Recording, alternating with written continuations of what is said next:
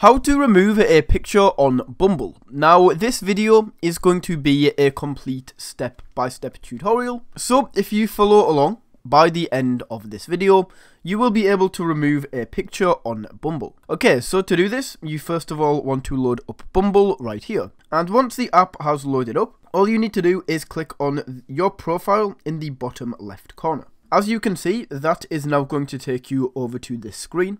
So you should now see an image of yourself at the top, so go ahead and click on this. That is going to then bring up it in like a big square, and then at the bottom you should see a button that says edit profile.